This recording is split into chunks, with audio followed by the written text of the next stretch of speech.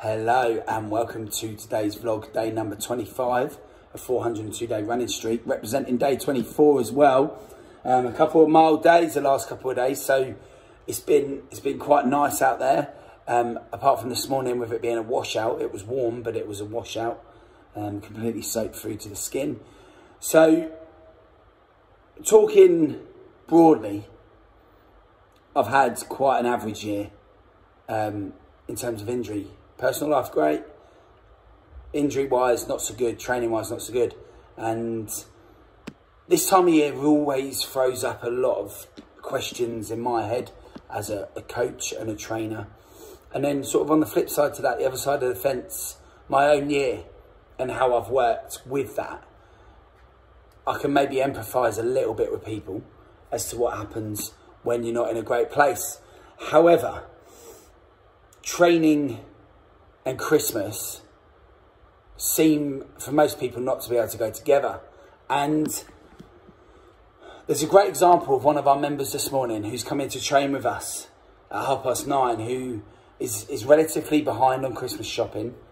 However, they've decided they're going to train, and then at 10:30 when we're finished, go and do Christmas shopping, rather than becoming overwhelmed by this media-driven day that we all go for.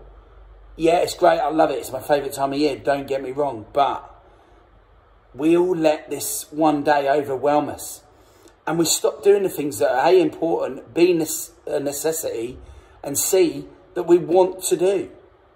And we stop doing these things just because of one day. And I don't want people to think like that.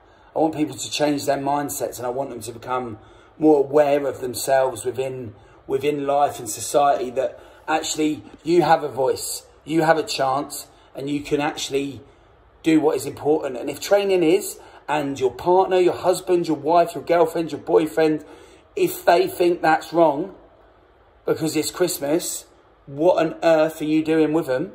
And if your friends think it's wrong, they're not really your friends. So it's quite a bit of a powerful kind of stance to take with people, but I'm taking it, and my family are taking it. We're carrying on, we're training, we're doing what we need to do in order to succeed within our goals. And we love Christmas and we're going to enjoy it, but don't let one day overwhelm you. It's not worth it. Have a great day. Here we go. Boom.